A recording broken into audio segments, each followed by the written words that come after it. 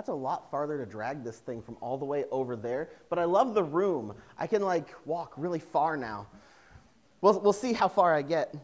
But as we're getting started, I have a story to tell. You see, when I was younger, our pastor, he explained that he had this policy that if he was going to use his children as a sermon illustration, they had an agreement that he would pay them $5 for every time that he used them in a sermon illustration. Fortunately for me, I never made that deal. So I can use my kids as much as I want. And yesterday, some of my kids, Abby, not calling by name, but yesterday my kids wanted to go for a walk. They wanted to go down to the gas station. Now, it was about 0 degrees yesterday. It was cold. And she has a history of not taking a coat and thinking that it's just fine to go without a coat. And so I said, you can go, but you need to take a coat. And she did. She took the coat out the front door and stuck it in the back of my truck and then kept on walking.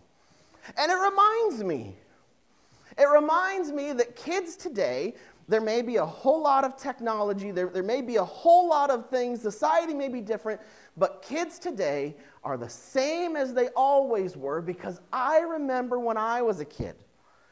When I was a kid, I don't remember what I did, but my mom had some really creative punishments, and the punishment that I received was that I had to go to school for an entire week wearing a collared shirt.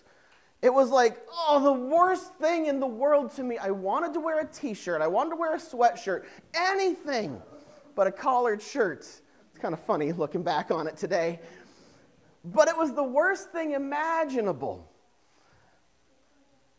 But not long into the week, I discovered something. I think it came about because I was playing basketball with some of my friends. And have you ever tried to play basketball in a collared shirt? It doesn't work very well. And so in the midst of playing basketball, I ended up taking off the shirt because I realized I still had a white shirt underneath. I could just wear the white shirt. And then it dawned on me, I could do that the whole day. And it worked really well until my mom came to pick me up from school and I was just wearing a white t-shirt. Needless to say, my week of wearing a collared shirt was extended, but that wasn't the worst of it. The worst of it was the talk that we had afterward, where she sat me down and she explained that I had broken her trust, that she had trusted me to follow through with this, but now she couldn't trust me anymore. The trust was a fragile thing, that it's really easy to break, but it takes a long time to rebuild it. And the worst part was not the extension of the punishment. The worst part was sitting there listening to my mom as she told me, I'm just disappointed. I'm disappointed in how you've behaved. I'm disappointed in, I thought I taught you better than that. And as we've been looking at Paul's letter to the church in Corinth, what we call 1 Corinthians, Paul has had a whole lot of things to get on them about. As we said, this is a letter of correction. They've done a whole lot of things wrong, and Paul is trying to right the ship. And as we've looked over this letter, we kind of summarized it last week. The theme that's running through this letter, it says, we have freedom, but we need unity. We have freedom to do all these things, but we need to come together as the body of Christ. And as we look over all the things that we've discussed, from marriage to lawsuits and all these things, we can see this theme working through each and every one, and it's going to continue to be the theme as we go through this letter. And as we pick up where we left off last week, we come to chapter 11, verse 12. And in chapter 11, verse 12, Paul tells us, now I don't praise you as I give the following instruction, because when you meet together, it does more harm than good. This verse right here, it reminds me of that conversation with my mom, where it wasn't so much the punishment, but the disappointment. And here Paul is telling them, I'm disappointed in you guys. I mean, contrast that back with the beginning of chapter 11, where he told them, I praise you because you remember the traditions that I taught you. You remember all the instructions. There, he's trying to find something to praise them about. He's trying to find the silver lining. But here he's like, guys, I'm trying to find something to praise you about. But frankly, I can't. I'm disappointed because you're coming together and it's supposed to be building one another up, but you're more divided. You're causing more harm than good when you come together. And he goes on to explain the matter in detail, saying, first of all, when you meet together as a church, I hear that there are divisions among you, and I partly believe it. It's necessary that there are groups among you to make it clear who is genuine. As we've looked at this, the theme has been you have freedom, but we need unity. And this portion right here, it focuses on that last part. We need unity. And that's exactly what this church didn't have. They were divided. They were separating themselves out. And to be clear, as Paul says, there are going to be groups. Not everybody is going to get along with everybody else. And we're going to have some groups where, well, these people, they're in the same season of life, or we have similar interests. And you're going to have people that you just prefer to hang out with more than others. And that's okay. That's to be expected. But that's not what was happening here. These divisions that Paul is talking about, that they were rival groups. They were people working against each other. The word divisions here that he uses in these verses, it's the same word that he used back at the beginning of the letter in chapter 1, where he said, now I encourage you, brothers and sisters, in the name of the Lord Jesus Christ, agree with each other and don't be divided into rival groups. Instead, be restored with the same mind and the same purpose. These rival groups, these groups they didn't just exist in the same area, but they were against each other. They were trying to be better than the next. They were cliques, if you will, factions, where this is my group over here and you have your group over there. I've drawn my circle and these are the people that I will accept. And the response of the other group was, well, fine, if you're going to have your group, then I'm going to have my group. And we're going to be a better group. And they bickered and they fought and they separated themselves out. That's not how the church is supposed to be. Theologian William Barclay, in his commentary on 1 Corinthians, he kind of lays out what was going on and how the church should respond. There's a poem. I don't know if he wrote it or if he put someone else's poem in there, but the poem that he wrote says, he drew a circle that shut me out. Rebel, heretic, thing to flout. But love and I had the wit to win. We drew a circle that took him in. And you see, it gets down to the heart of what was going on. Because there were people who were drawing their circle and they were saying, you're not one of us. You are excluded. You're not the in group. And the other group responded by drawing their own circle. But the way of Christ, the way the church is supposed to respond, just like the poem says, when they draw their circle, when they cut us out, our response should be to draw an even bigger circle, to include them and others so that we can be united in love. Because to draw those little circles, that's a choice. Maybe it starts off without thinking about it. It just kind of happens. But to remain in that circle, that is a choice. To say we are accepted and you are excluded, that is a choice that we have to make. And as Paul continues going on, there was more to it than this. He says, when you get together in one place, it isn't to eat the Lord's meal. Each of you goes ahead and eats a private meal. One person goes hungry while another gets drunk. Now this is kind of a foreign concept to us. And that's because in today's day, when we have the Lord's meal, when we have the Lord's Supper or the Eucharist or communion, we've kind of sanitized it in our modern church, where we've kind of broken it down to its elements and its tradition and its rituals. And so when we have communion, everybody gets their piece of bread and everybody gets their cup of juice, and nobody is expecting to get full on this. Nobody's expecting to be like, oh man, I can't go to lunch today because we had communion and I am stuffed. Nobody's expecting that, except for maybe Grayson, because he wanted the recipe for the communion bread. But nobody is expecting that you're going to get full off of communion.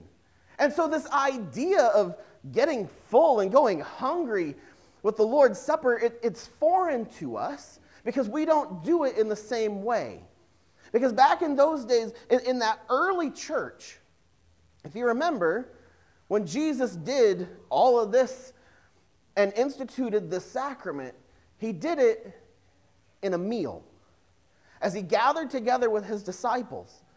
And this was a tradition that was carried on in what they referred to often as a love feast. Now, this may be something, you guys maybe have never heard of this before, but what the church did was everybody in the church would bring a little something, maybe a casserole or a hot dish, and everybody would put it all together, and then they would share in a meal, and everybody would take a little bit of everything, kind of like what we would call a potluck today.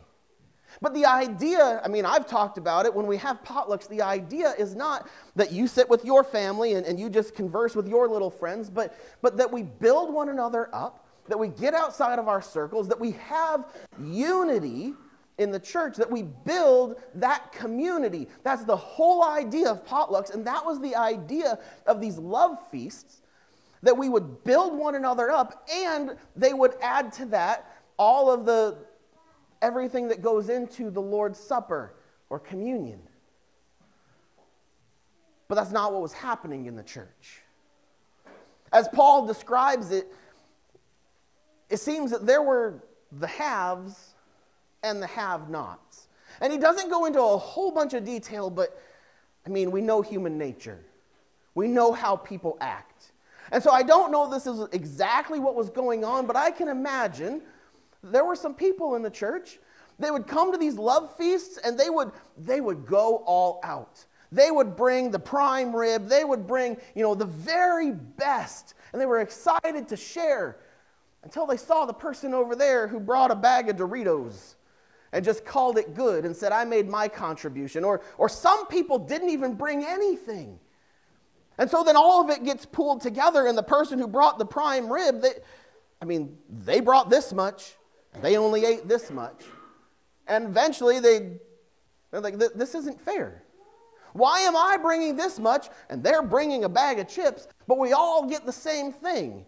If I'm bringing a whole bunch, I expect to get well fed.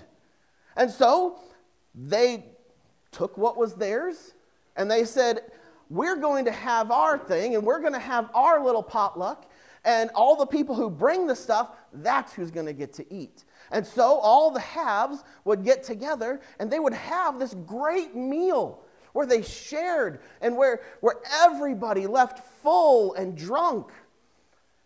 And then there was the other group that would go away hungry.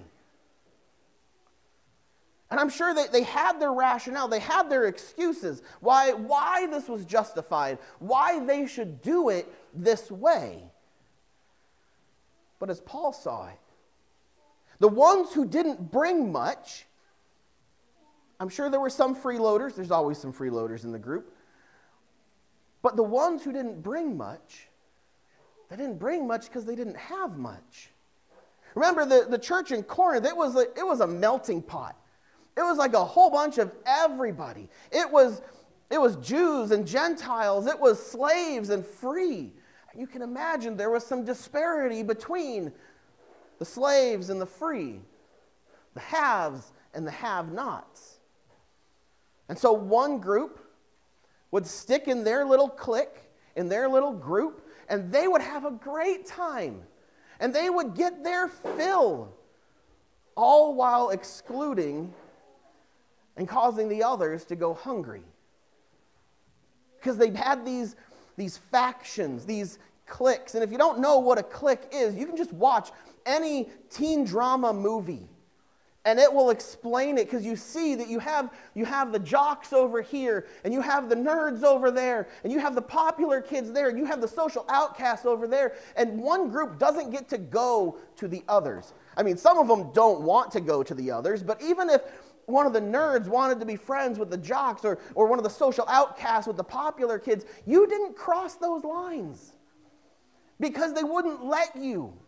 There was a barrier that you could not get past, even if you wanted to. And that's the issue that Paul's having with this church. Because they had erected these barriers. And that's exactly what Christ died to break down. To break down these barriers between this group and that you're in and you're out. He said, no, everybody is welcome through the blood of Christ. These barriers are broken down. There's no longer Jew and Greek, slave and free, male and female. All are one in Christ. And so Paul concludes in verse 22, telling the church, don't you have houses to eat and drink in? Or do you look down on God's churches and humiliate those who have nothing? What can I say to you? Will I praise you? No. No, I don't praise you in this. It's the same thing I heard from my mom. No. I'm disappointed. Because I thought I taught you better. I thought you knew better than this. Where have I failed that you didn't understand that you've gotten this wrong? And Paul kind of lays out the areas, the reasons why he's disappointed in that last verse. Because first of all, they missed the entire reason to have this love feast. They missed the reason that they were coming together. They missed the concept that when you come together, when you share this meal, when you celebrate this sacrament, it's to highlight our unity. It's not to divide us.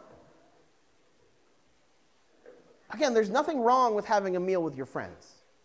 There's nothing wrong with, after church, I'm sure many of us are going to go to a restaurant or go out to lunch, or maybe you're going to invite somebody over to your house to eat. That's good. That's great. That's perfectly okay to have your friends and those that you like to hang out with. Paul said there are going to be groups.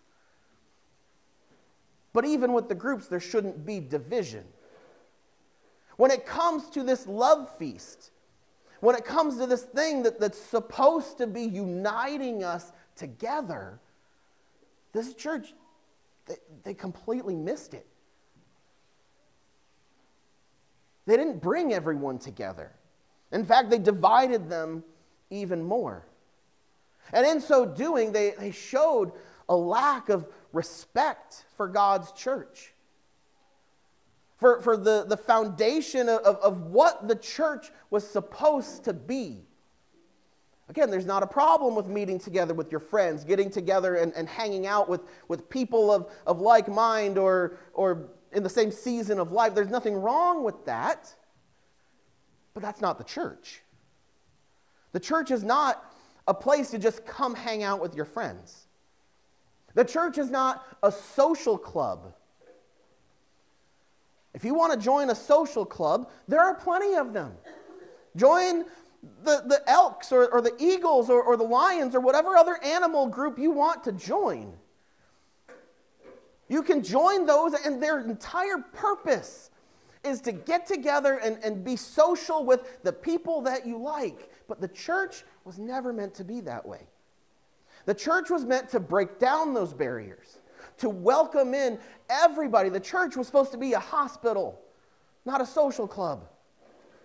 And so as they're shutting people out, they are going against the very heart of not only this love feast, but of what the church is supposed to be. And when you turn the church into a social club, what you are doing is you are taking the focus off of God. You are taking the glory away from God, and you are redirecting it to yourself. And this is what I want. This is what I want things to be, and how I want things to be. And we shift the focus upon ourselves.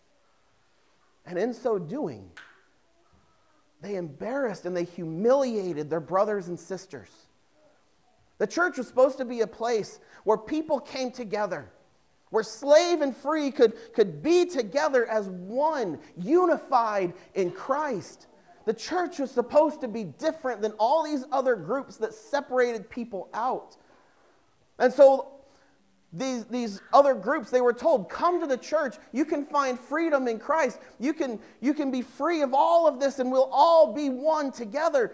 And they got there, and they're like, no, you guys don't belong. You guys might be in the church, but you're not part of this group in the church. Imagine the embarrassment, the humiliation. I thought this was different, but I fell for it. Hook, line, and sinker. They're not different. They're the same as everyone else. The church is supposed to be a place where all come together to glorify God, where we are all united in Christ.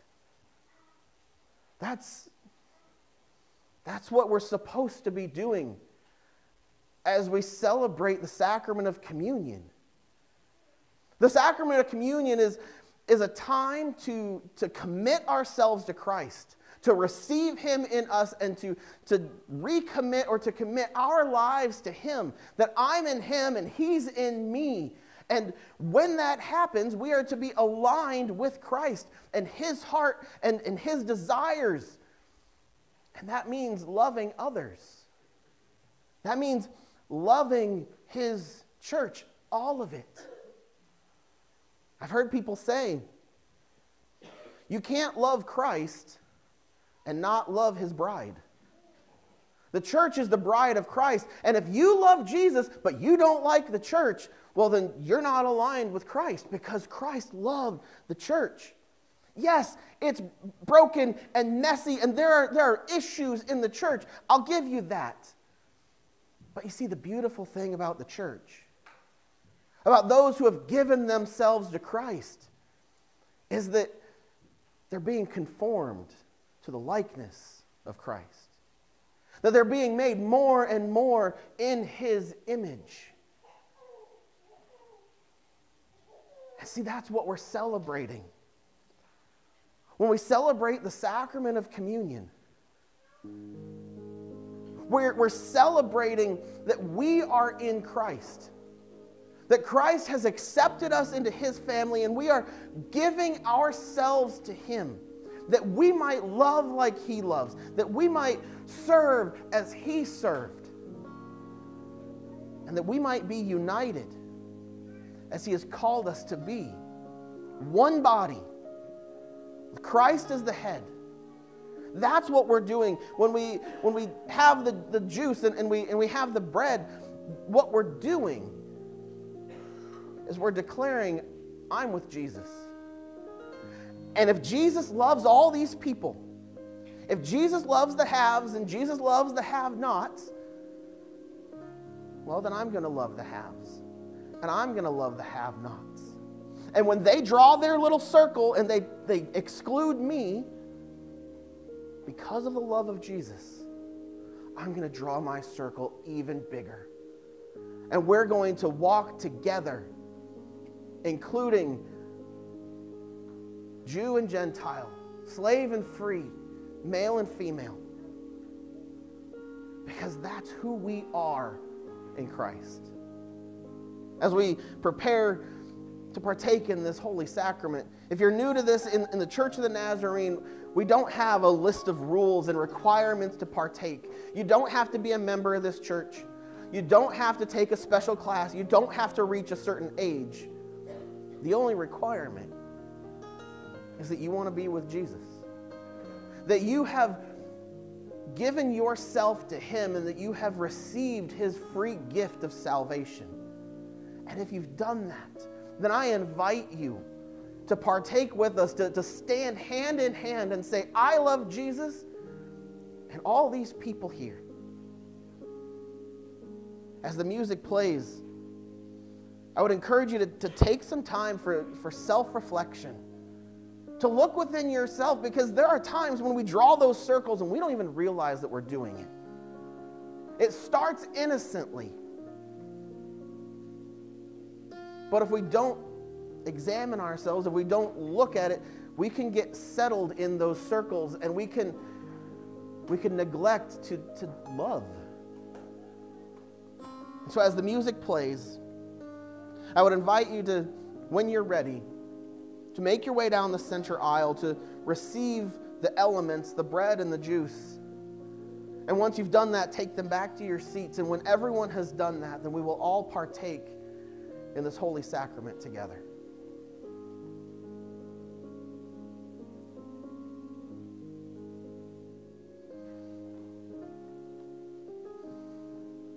I now pass on to you that which has been passed on to me. That on the night when Jesus was betrayed and arrested, He first gathered together with His friends, His disciples, and together they shared a meal. It was during that meal that Jesus took the bread, and when He had given thanks to God, He broke it, and He gave it to them, saying, "This is my body, which is given for you. As often as you eat it, do so in remembrance of me." You may partake of the bread.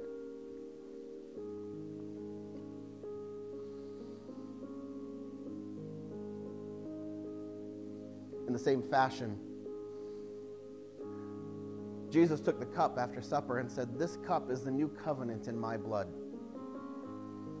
As often as you drink it, do so in remembrance of me." You may partake of the cup.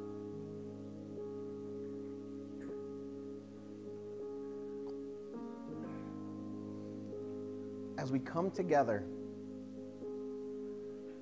the sacrifice of Christ, the blood that He spilled upon the cross, it broke down all the barriers.